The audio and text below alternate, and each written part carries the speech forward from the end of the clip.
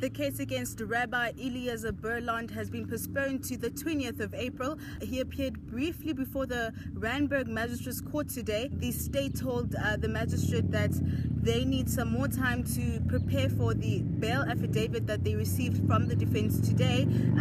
They do plan to oppose it. They also said that they are looking at some fraud charges, but that will be discussed at a later stage.